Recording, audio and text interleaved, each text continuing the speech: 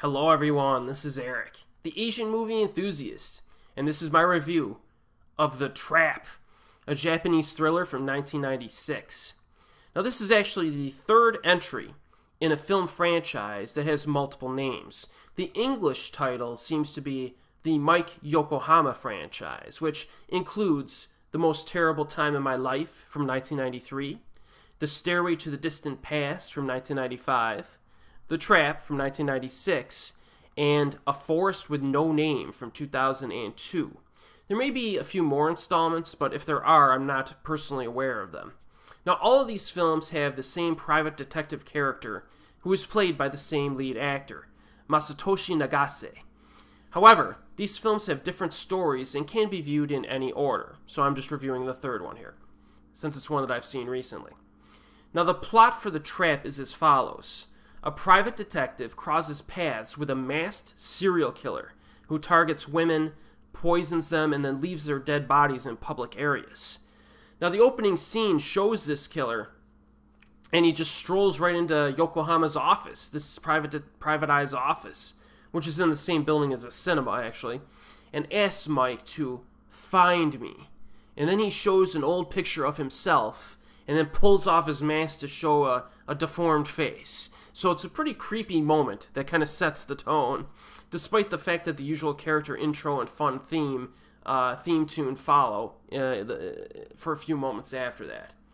You know, this is one of those deliberately paced, atmospheric, creepy thrillers that Japan does well. I've been covering a handful of these kinds of films lately, so here's another one for you. Now, there are some strange characters in this film. Seriously strange, which includes this murderer who uses a syringe to incapacitate his victims, and his family, which consists of a deranged factory worker and her handicapped brother.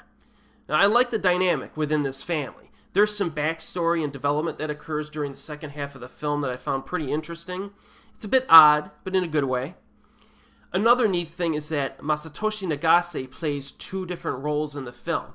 He plays our private eye main character, protagonist, as well as the handicapped man within the strange criminal family.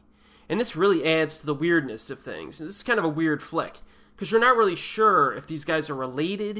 You know, is this handicapped guy like a long-lost twin brother of the detective?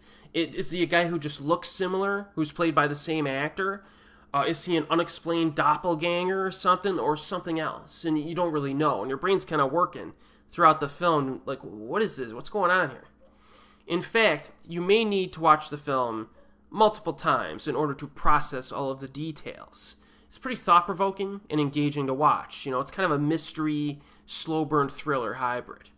I'm a bit hazy on a few details myself, because I've only seen the film twice over the course of 10 years, so I'd probably have to watch it a few more times to nail down the remaining stuff I'm still confused on. But if you're familiar with some of the other films in the Mike Yokohama franchise, you may notice a few other interesting details here. Like, for example, the door lady at the cinema has a history of charging people at the door an entrance fee to watch a movie, even if they're only going up the stairs to go to the detective office. You know, she kind of hassles people and tries to get some money from them. But in this film, the serial killer slips by her unnoticed. So there's little details like that you'll pick up that are little nuances between the films. The finale is very unique for a film of this type. It involves the detective's girlfriend, who's a mute, and that plays into the scene. It's pretty neat stuff. Now, this was directed by Kaizo Hayashi, who has a very interesting filmography. You know, he previously directed To Sleep So As to Dream, Circus Boys, and Zipang, all of which are very good movies. He also directed the first two installments of this Mike Yokohama franchise, but he did not return for the fourth installment. I think Shinji Aoyama took over and directed A Forest with No Name. Hayashi's career has really stalled in recent years. He hasn't made much, which is very unfortunate because his movies are very different from typical genre fare. But at least we still have his earlier stuff to enjoy. Now, Masatoshi Nagase basically owns this role. This is his franchise, and he's great in it. He he can bounce effortlessly between, the darker and the lighter tones in these films, which is important for this franchise because the tone does shift a little bit. If you like slow burn, odd Japanese thrillers, kind of weird, check out The Trap. I think it's a good flick. It's available on Region 1 DVD with English subtitles. This is my personal favorite of the Mike Yokohama films, at least the 4 that I have seen.